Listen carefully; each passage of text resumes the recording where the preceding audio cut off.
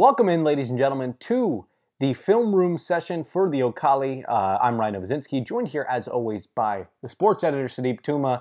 And today we're going to be looking at some of these plays that went down during this Oklahoma State 42-3 victory over the Baylor Bears. What a whooping it was, Sudeep. Let's start there. And just your general overview of the game. Well, yeah, definitely a dominating effort on both sides of the ball. Probably the most that they've seen or OSU's done all season long. Definitely a great effort, and you see it on both sides of the ball, scheming and talent. Yeah, totally. And you saw the defense in action too. And that is specifically in this play because, Sudeep, I'm not going to lie to you. And I saw this play, obviously, watching it yesterday. But when you sent me this, right, you sent it to my email, I had to look at this play at least 4 different times. And I was like, where did the ball go? Okay. But Charlie Brewer never got it out. Trace Ford just had an absolute domination right there, right? He busted through the line and he got the sack, which forced a fumble for a second, but obviously Baylor recovered. But yeah, this just shows the domination of Trace Ford. And you see it in 2 parts. One, Trace Ford, of course, which we'll get to, but also Jarek Bernard-Converse. Exactly. Watch R.J. Sneed, the slot receiver. No Tyquan Thornton, the talented Baylor receiver. So R.J. Sneed's the number one guy. He's the number one guy anyway. But he was a main guy here. And you see Jarek Bernard-Converse. He's lined up outside. OSU is going to go man-to-man. And Tanner McAllister's on top. And typically that slot receiver in OSU's kind of defense and how they play it, that slot cornerback sort of thing is Tanner McAllister. Usually in those outside corners will take the outside receivers. But here you see that little out route, 5 yards out, quick read for Charlie Brewer. And Jarek Bernard-Converse, watch him just come down very subtly and just take that out. And I think, at least from what I've seen, Charlie Brewer on that first pump fake, because it's just a quick out. It's a quick read, very easy. And he's supposed to throw it, but doesn't, right? And that's the first thing. But then you watch Trace Ford on the edge. That's where you really have, this great... We always talk about Trace Ford and the talent he has. Obviously, there's so much eye candy with him moving all around the line. But here you just see it. Ability to beat his man off the line. And on one-on-one, if your tackle can't, at least give your quarterback a few seconds, then, you're screwed against a guy like Trace Ford. Sure. Watch it. Nice dip move. Just goes, and he's there, right? He's already just down in strength, athleticism. You see it all. And this is what I talk about as just a one-on-one rusher. You've seen Trace Ford with the spin moves, with this and that, and all the strength. Mostly finesse with him, right? Because he's got so much athleticism. But here, just beats him right off the line. And quick move using the athleticism and brings him down. Yeah, brings him down for sure. And you see a little play action there, too. Fake handoff. Right. I wouldn't be surprised if Trace Ford was able to get that running back, too. He's that athletic. He's that quick. Obviously, that wouldn't be his responsibility, but... Man, oh man, he just goes above and beyond what he usually does, and OSU's going to miss him, obviously getting injured in that game. Right. Now, going forward, we got the offense, right? And the offense really shined the other day, specifically the guy, Dylan Stoner, the guy who's tasked to fill in that role for Tylan Wallace over the past couple weeks, and then specifically in this game because Tylan Wallace is out. Dylan Stoner really proved his worth this game. Just the physicality in his game, right? And that's why he gets this touchdown right here. There's 2 things you just kind of forget about with Dylan Stoner. One is physicality, like you mentioned. 2 is speed, because he's that slot receiver who mostly runs underneath routes, a quick routes, second routes, makes those tough, gritty catches over the middle. And that's his role when he's a number 2 guy. When he's a number 1 guy, he can get down the field like Tylan Wallace. He can make catches like Tylan Wallace. Obviously not to the same degree. There's no question there. He's not Tylan Wallace. But here you see it, right? First off, this is a quick read. Spencer Sanders sees the coverage, sees one-on-one with Dylan Stoner. It looks like cover 3 back on the back end. And you see Dylan Stoner just go on a quick 9 route. First off, the cornerback, Tejada, who's a very talented cornerback, doesn't really get his hands on Dylan Stoner. And here's the thing. Riley Tejada is a very good corner. Easily Baylor's best, one of the better ones in the Big 12. But he just had a tough day because... It was great scheming by Oklahoma State all around. But here you see, doesn't really get his hands on him. And Dylan Stoner gets not a clean release per se, but he gets there, right? And then he's just down the field. And watch him.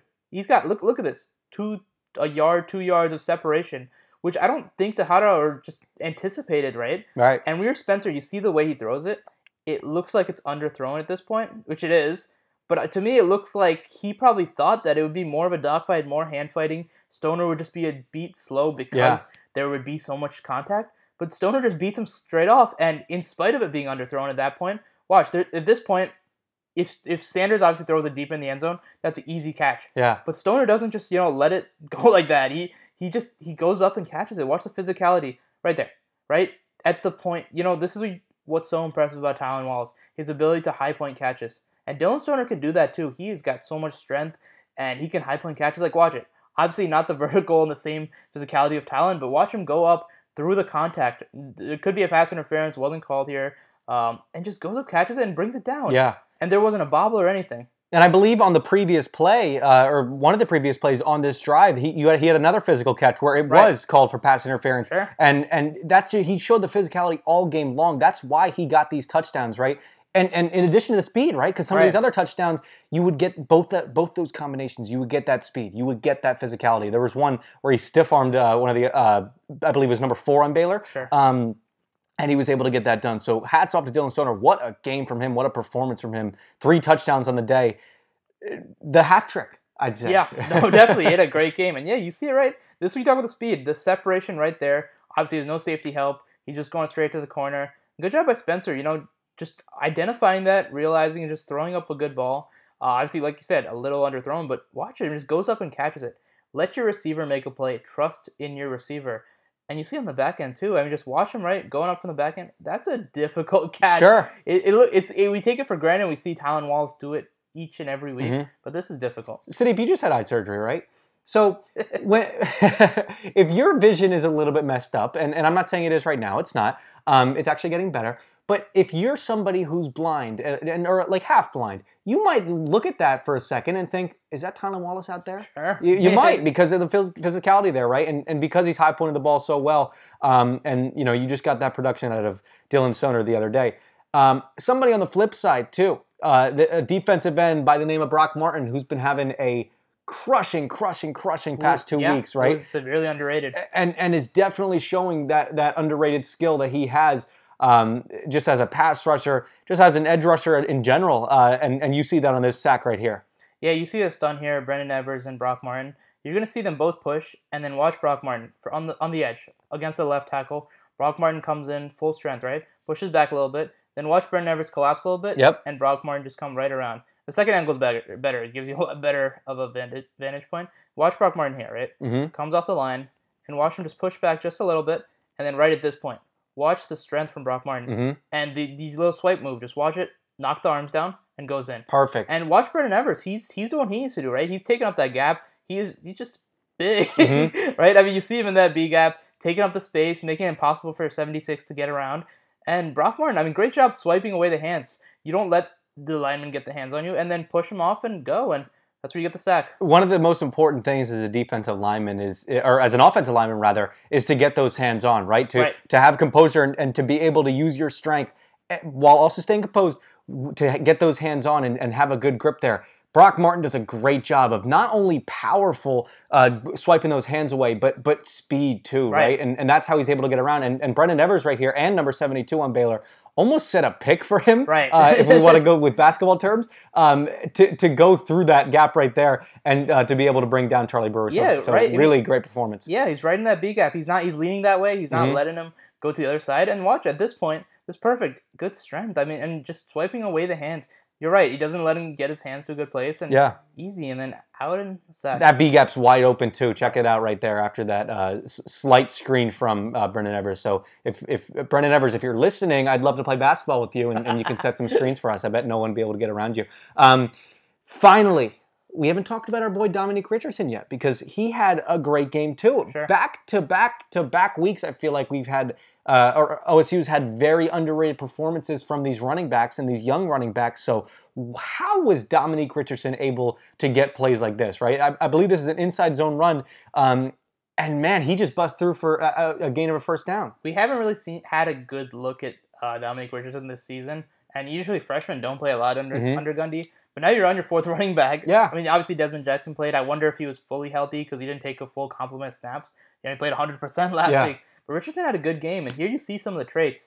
What Desmond Jackson does so well is that outside zone running, right? The zone running. And Dominique Richardson has some of that. Now, I don't think he has the same cuts and the same cleanness on that. But you just watch him, right? Left side, understands cut and go. And then watch. Strength, right? Breaking tackles and going. And you see it. I mean, he's got that. And then once he goes inside, the vision and the understanding. Zone running, it's you got to find your hole, right? Yeah. You might have 3 different places where you're going, but it's understanding not only when you get to the hole, where you got a little pace and vision to, once you get there, understand, okay, I can slow down for just half a second. Maybe I can bounce it outside. Maybe I can through this hole or that hole. Understanding that changes in milliseconds. And watch him here, right? Go through there. And then watch the strength, right? This is what I noticed first and foremost, obviously. Yeah. The strength, his ability. He's 6'1", and he is a power back. I think he's the best power back on this roster by far when you take the 4 running backs. Desmond Jackson is strong. No discredit to him. He is very strong. But Dominic Richardson is very, very strong, right? Definitely, even Chuba and LD have good strength, but Dominic Richardson, just watch him, right? Arm tackles. You're not going to bring him down. And then just trucks through guys. And we saw throughout this game where at times you see the build-up speed, you see the cuts, you see the ability to, bounce it outside, good vision. But you watch the zone run, watch on number 64, Preston Wilson. This is how you're supposed to run it, right? Double team, chip block, and then go to the second level on Dylan Doyle.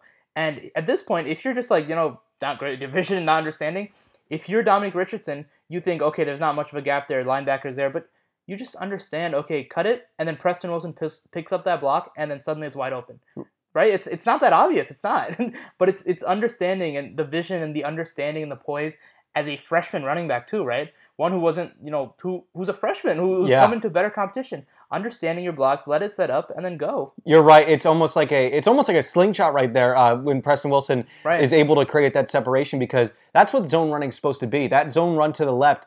Let's talk about Dominic Richardson's cut ability too. Sure. I like this because he has that.